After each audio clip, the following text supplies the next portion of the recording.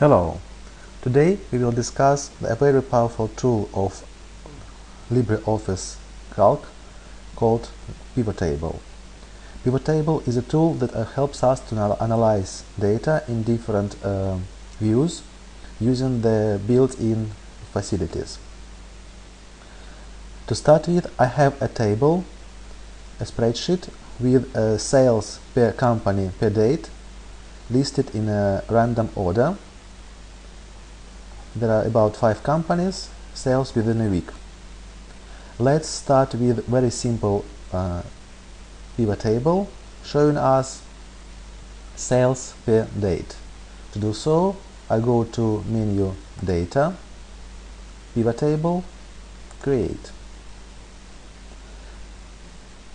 LibreOffice Calc asks me about the data I want to analyze, and it's clever enough to highlight the selection with data I currently have on my spreadsheet.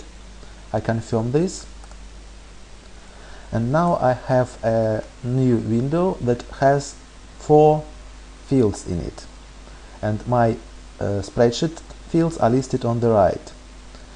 So if I want to analyze number of sales per date, I have to put date field into the row fields and sales feed into the data fields section.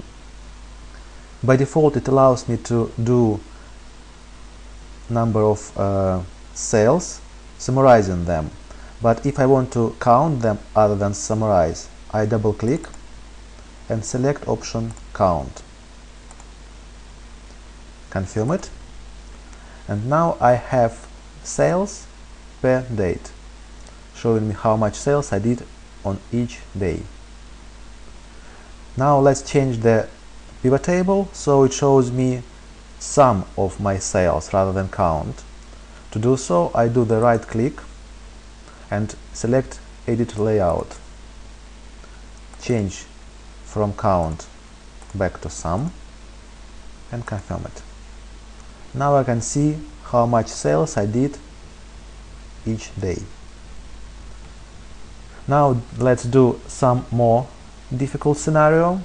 For example, add company to the column fields, and it will show me sales I did for each company within the period. So you can see what are the gaps and what are the nice sales amounts. Let's do another option, right click, edit layout, and we can add company to the page fields. If I confirm the selection, my head shows me company, and I can actually select the companies from the list